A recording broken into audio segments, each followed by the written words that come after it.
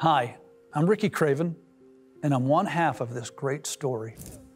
I remember the first time I walked into Darlington and thought, what in the hell have I gotten into?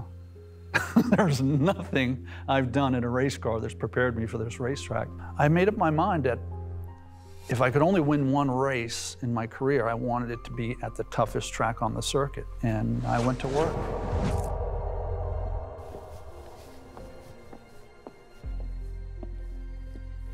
I'm Kurt Busch, and I'm the other half of this story.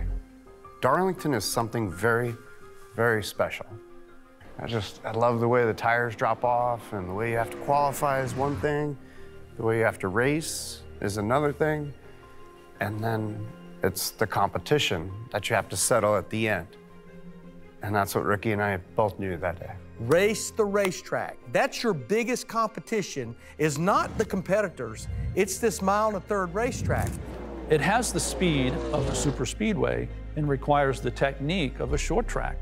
You have to know your car's setup, feel, speed, but at the same time, which is rule number one, the racetrack is in charge.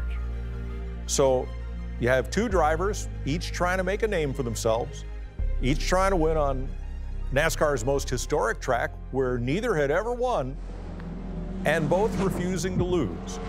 And as we closed in on Kurt with a few laps to go, we were so much faster that I thought it was going to be a relatively easy pass. It wasn't. Somebody's got to give, getting into turn one. Nobody. But when I watched these two drivers in those closing laps, they totally dropped their guard. They forgot about it being Darlington. With 2-3 laps to go, it just doesn't matter, right? I mean, you're just going to do whatever you need to do. You're going to do whatever it takes to win.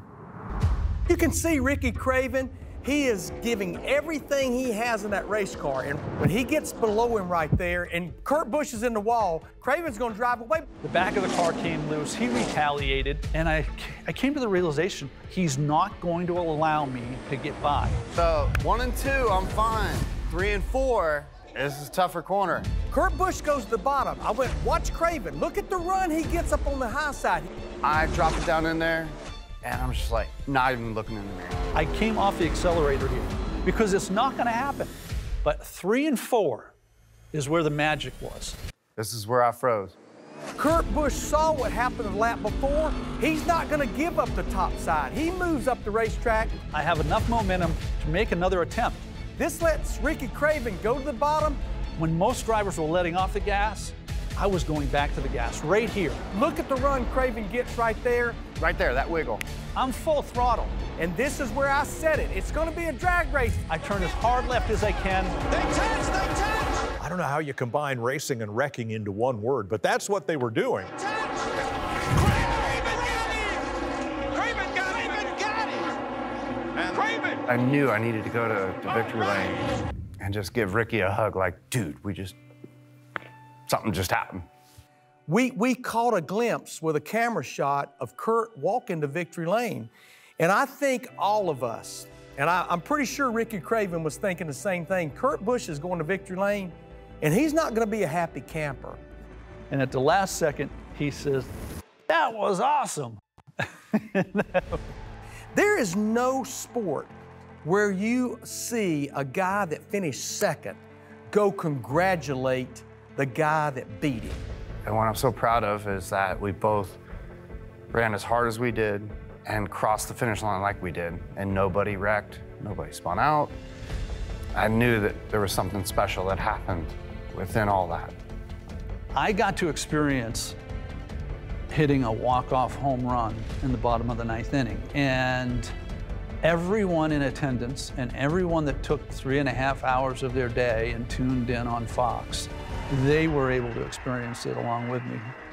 You know, I think you look at the grandstands, and I think the fans on their feet speak for the significance of this finish. I don't think I completely digested how meaningful the race was until I retired, and I had time to reflect on it. And in a lot of people's opinion, this was, well, it was among the greatest finishes of NASCAR's 75 years. And I'm grateful I was a part of it. But it's so emotional because I know that I gave everything that I could to win that race.